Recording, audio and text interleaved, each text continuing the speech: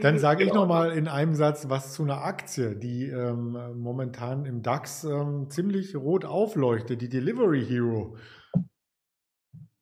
Ja, Ja, ganz schön rum. Mit 30% gestern, oder? ja, heute nochmal 14. Da kann man Ah, nämlich was Ähnliches unterstellen, jetzt nur noch 12, also nur noch ist ja fast ein Witz. Und zwar rollen wir das Ganze mal von hinten auf. Wir hatten im großen Chartbild, also das weiß ja jetzt jeder, dass die abgekracht ist, aber wir haben da auch schon öfters darüber berichtet. Und zwar, dass es hier eine Unterstützung gab, das ganze Jahr über, ab Januar, Februar, also Jahr 2021 betrachtet, wo wir immer mal wieder aufgelaufen sind und wo wir aber von den Hochs her keine neuen Verlaufshochs gesehen haben. Also dieses Hoch, das Allzeithoch 144, wurde hier nicht mehr erreicht. 141, hier hatten wir dann nur noch die 135, hier hatten wir nur noch die 131. Während aber viele Analysten gesagt haben, hey, das geht weiter, super Sache. Goldman Sachs hat, glaube ich, sogar ein Kursziel von 190 oder so eingebaut. Da waren wir schon bei knapp 100, also knapp über der 100. Also hätte sich die Aktie verdoppeln müssen, um das Kursziel, was irgendwo hier oben lag, zu erreichen. Das haben wir schon kritisch hier im Live-Trading-Room besprochen. Nicht nur einmal, zweimal, dreimal. Und als es dann unter diese Marke gefallen ist, kamen schon die Ersten und sagten, oh, jetzt ist aber billig. Jetzt hat sich die Aktie ja von 130 auf 80 rum, 85. Ja, ist schon ein ordentlicher Abschlag. Da kann man mal zugreifen. War auch einer der schwächsten Werte letztes Jahr im DAX, wenn man die Gesamtjahreshistorie anschaut. Dann kam tatsächlich der Pullback an diese Zone ran.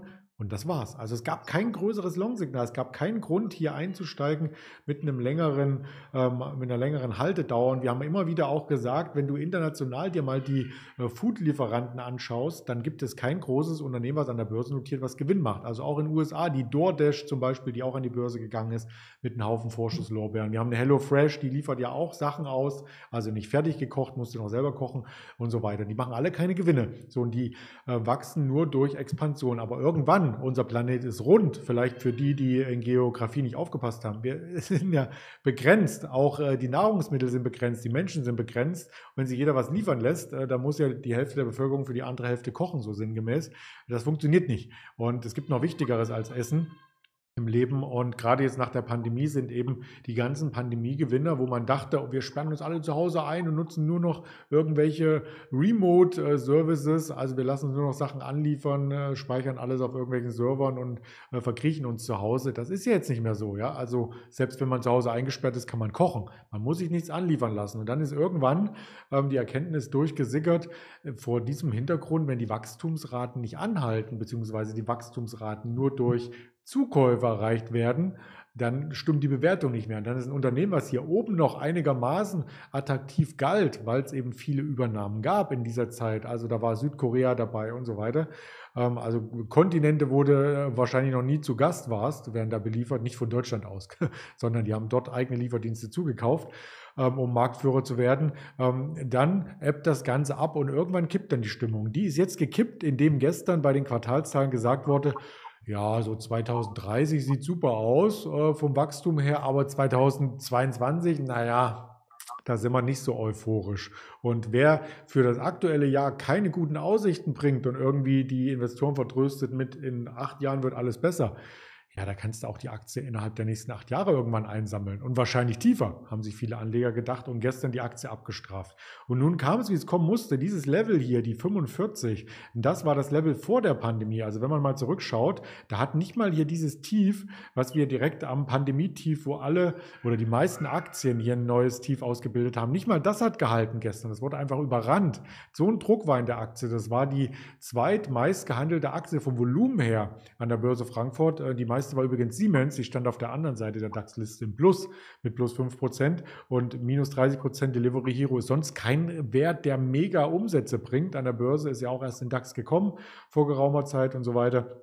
Und dass da nicht mal hier welche zugreifen, das sagt ja schon fast alles. Das sagt zumindest aus, dass der Druck noch nicht vorbei ist. Und deswegen heute werden einige Trader, die End of Day auf den Kurs schauen und gestern gesehen haben, 30% Minus, die hat sich nicht erholt zum Handelsende oder so, da gab es keine Käufer.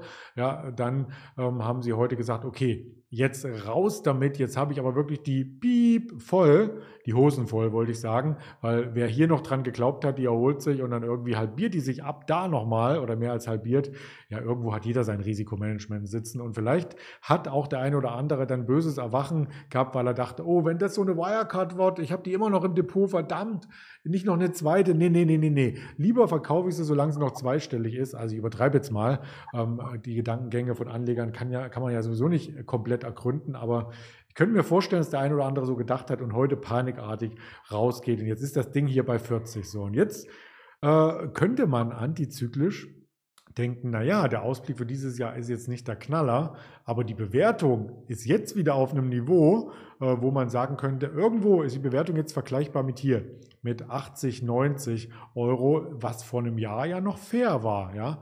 Und vielleicht ist sie jetzt schon wieder ein bisschen preiswerter. Ich würde aber noch abwarten. Also ich würde technisch auf eine kleine Gegenreaktion, auf eine Art Bodenbildung warten, sonst hast du dir so eine Art Teamviewer reingeholt, die dann erstmal über Wochen fällt, bis da eine Gegenbewegung von 20% kommt. Dann nützt dir die Gegenbewegung nämlich auch nichts mehr, ne? Weil wenn die von hier unten stattfindet, die Gegenbewegung von 30er-Bereich, 20%, bist du auch wieder bei 40. Und wenn du bei 40 eingestiegen bist, hast du eben außer Stress nichts gehabt in der Zeit. Das ist der eine Punkt.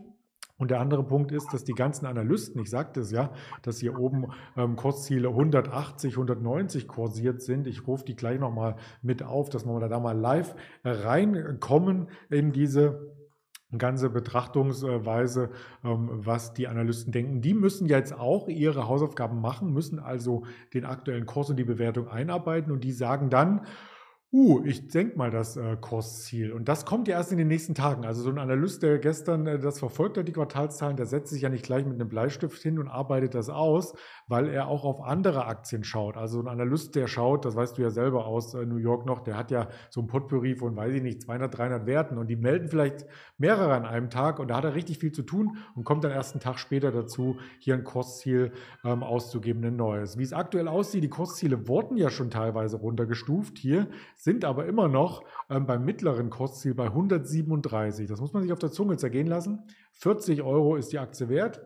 Das ist noch der Kurs von gestern hier in der Datei, aber das mittlere Kursziel ist bei 137 und da sagen eben immer noch 12 Analysten kaufen, 5 aufstocken, einer halten, einer reduzieren, einer verkaufen, einer hat überhaupt keine Meinung, der ist wahrscheinlich nur irgendwie Fertigbürger oder so, was es nicht bei Delivery Hero gibt, sondern beim Ronald McDonald um die Ecke oder ich weiß es nicht, keine Ahnung. Jedenfalls denke ich, dass das Gewicht so ein bisschen schwappt, dass diese Kaufempfehlungen entweder nachlassen, also dass dieser große grüne Balken kleiner wird und dass mehr gelbe auf Halten, auf Reduzieren oder auf irgendwelche anderen Ratingstufen das runtergesetzt wird zum einen und zum anderen, wer noch auf Kaufen ist von den großen Banken. Da wollen ja viele auch ihr Gesicht nicht verlieren. Stell dir vor, eine Goldman Sachs mit dem 190er Kursziel würde jetzt auf einmal sagen, wir setzen es von Kaufen 190 auf Verkaufen 20. Also das wäre ja ein Beben, auch rein vom Image her für Goldman Sachs, dass man sich so windet, ja, von der Meinung, da kriegt man ja einen Wendehals von. Also das glaube ich nicht. Deswegen denke ich, werden die Kursziele reduziert, vielleicht auch ein Jahr nach hinten geschoben, was auch immer. Und hier gibt es das schon, genau. Hier gibt es schon das erste von heute. Ich habe es nicht vorher gesehen. Ich habe das jetzt mal so aktuell aufgerufen und der Herr Bernstein oder die Bernstein Bank, die senkt das Ziel auf 95, outperform, aber trotzdem hier JP Morgan immer noch Übergewichten 107, Barclays immer noch Übergewichten 80 und Goldman Sachs auf 130, immer noch eine Kaufempfehlung. Also die wollen ihr in Anführungsstrichen Gesicht nicht verlieren, die Banken, und bleiben bei ihren Kaufempfehlungen, wenn sie schon welche hatten, setzen aber das Kursziel runter und das bringt die Aktie ja trotzdem unter Druck. Wenngleich bei diesen Kurszielen, das wäre hier oben. Also das ist ja fast Allzeithoch und wir stehen hier. Also, wenn die Banken fertig sind mit ihren neuen Ratings, und da schaue ich eben ganz genau drauf, wie viele gab es. Also hier gab es halt insgesamt irgendwie 20 Anzahl der Analysten. Jetzt haben 4 das Ganze angepasst. Fehlen also noch 16. Sag mal, wenn so 10, 12, wenn mehr als die Hälfte der Analysten ihre Kursziele angepasst haben, dann schaue ich hier nach einer Art Bodenbildung auch im Chart. Und dann ist das auch wieder etwas, wo man zumindest für eine Gegenbewegung mal reingehen könnte. Denn der Chart sieht schon wirklich desaströs aus. Zerstörend quasi. Ja, also Ja, das ist auch so ein klassisches Beispiel dafür, ne, dass jetzt muss erstmal wieder, wie du schon eben gerade gesagt hast, da muss jetzt erstmal wieder Kaufinteresse reinkommen. Ne? Aus welchen Gründen auch immer, sei es technisch, sei es fundamental, wo man sagt, na ja, so schlecht ist der Wert nun auch wieder nicht. Ne? Und man fängt eben vielleicht an, der ein oder andere kommt jetzt schon mal und fängt jetzt schon einzusammeln. Da kamen natürlich zwischendurch auch mal so ein paar Leute, die gekauft haben. Aber irgendwann, und dann kommt eben dann eben auch mal so eine Turnaround-Situation quasi zustande, irgendwann mhm. kippt das Bild erstmal wieder, ne? Weil man dann Ja, wirklich sagt, also jetzt ist die so billig, da ist mir egal, was passiert, auch wenn da vielleicht selbst, wenn man sagt, naja, eigentlich ist der Wert schlecht oder generell das Unternehmen schlecht, aber der ist mhm. jetzt so weit abgestraft worden, diese Abstrafung ist einfach auch nicht gerechtfertigt. Genau. Und da kommt eben immer so eine 20% Aufwärtsbewegung oder sowas, die ja aus den Bereichen da unten dann relativ zügig auch mal stattfinden kann. Ne? Ja, da Und kommt halt auch noch was anderes hinzu. Ich habe noch ein drittes Argument, was man dann herbeiführt. Die Peloton haben wir uns ja auch angeschaut. Da kamen ja dann bei dem niedrigen Kurs, ich möchte das auch noch mal ins Bild halten, Abwärtstrend, der dann überwunden wurde und mit einem Kursanstieg einherging. Also im Tief $23, im Hoch 40 dann.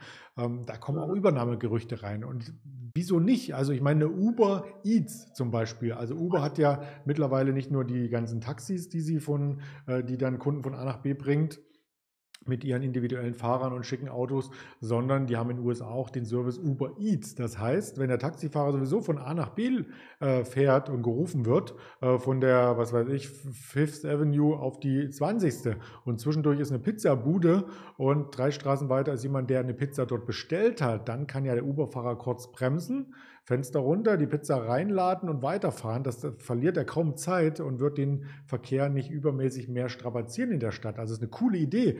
Und da könnte es natürlich sein, dass auch so eine Delivery Hero ab einem bestimmten Level ein potenzieller Übernahmekandidat wird für so eine Firma. Also muss jetzt nicht Uber sein, das habe ich mir jetzt nur ausgedacht. Könnte auch, weiß ich nicht, selbst wenn es eine Firma gibt, wenn Tesla autonomes Fahren anbietet zum Beispiel, da könnte auch noch eine Pizza im Kofferraum Platz finden. Ja? Also da gibt es viele Sachen, die man spielen kann, selbst mit einer DPD, Deutschen Paketdienst, Deutsche Post, DHL, irgendwas könnte man Kooperationen schmieden und dann auch noch Essen ausliefern. Also da gibt es ganz, ganz viel, was in der Luft liegt, wo dann ein Unternehmen, was gar nicht mehr so viel wert ist von der Marktkapitalisierung. Bei Peloton waren es die 8 Milliarden, die es hier unten nur wert war. Im Hoch war die Aktie ja das wie vielfache von hier 20 Euro, im Hoch waren sie, glaube ich, 170. Ja, also kannst du dir ausrechnen, war ja schon das Achtfache mindestens. Also waren die bei 70 Milliarden, dann nur noch bei 8 und dann kamen die Übernahmegerüchte rein. Und eine Delivery Hero müsste jetzt um die, lass mich lügen, 14 Milliarden oder so sein. Ich suche mir die hier mal raus. Also auf alle Fälle in den Zehnerbereich kommen wir sehr, sehr nah ran. Und dann hast du auch Delivery Hero nicht als Index, sondern als Aktie. Da steht es nämlich auch manchmal. Wie die Bewertung ist. Also hier steht 16 Milliarden. Das sind aber die Daten von gestern. Also wenn man da nochmal die 10% abzieht, bist du bei 15 Milliarden. Ja, das ist immerhin mehr als eine Commerzbank. Auf jeden Fall ist auch noch ein DAX-Kandidat mit der Bewertung. Auf jeden Fall. Also fliegt es nicht automatisch raus, weil sie zu klein sind. Dafür sind sie immer noch zu groß, aber können trotzdem als Übernahmekandidat hier sehr, sehr schnell ins Visier von irgendwelchen anderen Großen kommen. Das wollte ich noch mit zufügen. Genau, und dann wird es spannend. Ja, also sowas ist, finde ich natürlich auch immer gut, dass man auch gerade als jemand, der vielleicht nicht täglich die Börse screent, natürlich auch immer mal darauf hingewiesen wird, hey, hier guck mal, was da los ist. Da gibt es Aktien, da könnte es irgendwann mal interessant werden, oder aber, na gut, da ist es zu spät, wenn man sie noch hat. Dann ist es jetzt eben schon, ja, naja, zu spät ist nie, aber dann hat man natürlich höchstwahrscheinlich jetzt schon ordentlich wieder federn lassen müssen, wenn man sie noch nicht ganz so lange im Portfolio hat. Aber wie du schon sagtest, du hast schon, ich bin ja nicht derjenige, der jetzt nur permanent auf die Aktien hinweist, gerade was so DAX-Aktien betrifft, aber du bist ja doch jemand, der da auch schon des Öfteren, da kann ich mich dran erinnern, darauf hingewiesen hat, dass das Ganze eigentlich nicht so rosig aussieht und dass das alles so ein bisschen vage ist, was da in der Delivery Hero aktuell passiert. Sehr, sehr Genau, schön. das reißt halt auch die Konkurrenz mit runter. Also auch eine HelloFresh hatten wir gestern deutlich unter Druck. Die können wir ja auch noch mal einmal kurz aufrufen.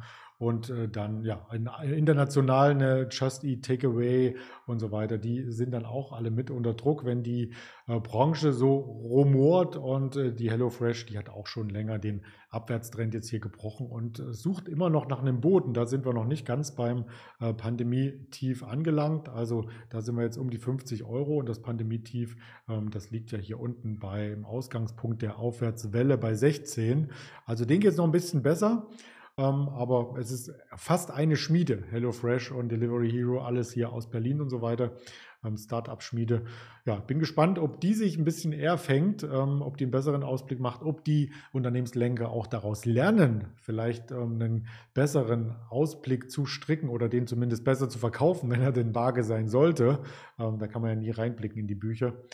Also ich beobachte die ganze Branche und Übernahmespekulation und übergebe dann zurück ins Sendestudio zu Markus Kleber. Ja, vielen, vielen Dank. Ich habe da nochmal so eine Frage. Gibt es von Amazon eigentlich irgendwas bezüglich solcher Lieferdienste? Also mir ist bei Amazon dieser normale Lieferdienst und der Supermarkt bekannt. Also es gibt bei Amazon... Genau. Aber auch bei uns noch nicht so verbreitet, ne? In den USA ein bisschen mehr. Nee, weil was ich Amazon mir jetzt... Fresh heißt das Ganze, gibt's. Ich bring's mal hier rein. Das heißt Amazon Fresh. Und da kannst du quasi ja, dir deine Möhrchen und alles aussuchen. Ist kein Witz. Ja, und kannst dir das liefern lassen. Also eine Bekannte von mir, die ist Chief Office Officerin oder so ähnlich heißt das. Also das heißt, die ist für eine Firma verantwortlich, wenn da Gäste kommen fürs Catering, guckt, dass die Toiletten mit Papier gefüllt sind, dass immer Bohnen in der Kaffeemaschine sind. Du musst das auch bestellen. Und die sagt, früher musste sie tütenweise Milch zum Beispiel holen im Discounter und mit einem Privatauto dann in die Firma kacheln. Das macht sie einfach nicht mehr. Das strengt sie auch zu sehr an. Dann schwitzt sie auch im Sommer. Sie bestellt das alles bei Amazon. Also die lässt sich selbst bei Amazon die Milch und die Eier und sonst was liefern. Du kannst dir hier bei Amazon, schau dir das mal an, Bio-Lachs, also auch Tiefkühlware, Iglo-Fischstäbchen, kannst du dir alles holen, ja. Also ähnlich wie Rewe-Lieferdienst funktioniert das hier auch. Und vielleicht kommen da auch fertig Essen dann mit auf den Tisch. Ich meine, das ist ja im Grunde genommen vom Catering derselbe Aufwand wie bei einer Fluglinie, bei Lufthansa zum Beispiel. Die haben ja auch riesen Küchen, die machen am Tag da irgendwie 30.000 Schnitzel. Na gut, Schnitzel gibt es in der Luft nicht, aber irgendwie so Parmesan, Nudeln, irgendwas. Und das wird dann schön schockgefrostet und wird dann nur noch heiß gemacht über den Wolken. Und so ähnlich könnte es ja auch laufen, dass du das dann in die Mikrowelle packst zu Hause, beziehungsweise dass derjenige, der mit dem Lieferauto vorfährt, dir das Essen bringt, dass der diese großen Kübel, die man aus dem Flugzeug kennt, wo diese Essentabletts reingeschoben werden, die werden ja dort erhitzt in der Luft. Ja, die werden ja nicht frisch gekocht in so einem Lufthansa-Flugzeug oder bei einer anderen Airline, sondern die werden dann nur noch mal heiß gemacht und dann kriegst du das auf den Tisch. Und das könnte ja auch eingebaut werden in so einen Liefertransporter und dann fährt der los, hat hinten irgendwie 30 Mal Bolognese und 30 Mal Schnitzel und fährt dann eben in Prenzlauer Berg und beliefert die ganzen alleinerziehenden Muttis als Beispiel. Ja, und ist doch schön, wenn die zu Hause auch ein warmes Essen kriegen. Also, wenn die Idee jetzt nicht hier geboren worden wäre von uns, wir müssen uns das patentieren lassen, Markus, unbedingt, dann kommt bestimmt irgendeiner irgendwann drauf. Aber wir haben es zuerst gesagt, oder? Hast du es schon mal irgendwo anders gehört? Ich bin ja in der Tat jemand, also ich lasse mich ja mittags schon seit Jahren beliefern. Jetzt kommt der Speiseplan, siehst du? Ja, genau. Allerdings nicht per Amazon, sondern vom lokalen Kantinenservice. Aber sehr, sehr lecker. Aber es ist in der Tat halt, ja, wie man das so kennt, so eine Küche, die dann, und dann fährt er halt rum und verteilt die Assietten. Aber wirklich sehr, sehr lecker. Mache ich seit Jahren. Und von daher ist das für mich auch was nicht uninteressant ist. Ich meine, so klassisch geht man natürlich einkaufen. Ich meine, man will man auch mal raus aus dem Büro, gerade jetzt hier zu den Zeiten, wo man ja doch in der Tat weniger rauskommt. Ist es natürlich auch mal eine Abwechslung, mal einen nächsten Supermarkt zu fahren, um mal eben einzukaufen. Aber es ist natürlich interessant und wenn ich das gerade mal überflogen habe, ist das jetzt preislich auch nicht gigantisch teurer. Nee, weil ich bin jetzt darauf gekommen, ich sag mal, weil ich habe jetzt am Markt nichts Nennenswertes, von daher ist es natürlich auch mal interessant, so ein bisschen so einen Plausch noch zu halten. Ich hatte gestern gelesen bezüglich Amazon, weil ich bin ja jemand, ich bestelle viel in den Staaten, in Amerika. Und wer das ja weiß, da hatte ich ja schon öfter mal erwähnt, dass ich ja auch viel so mit US-amerikanischen Autos zu tun habe. Und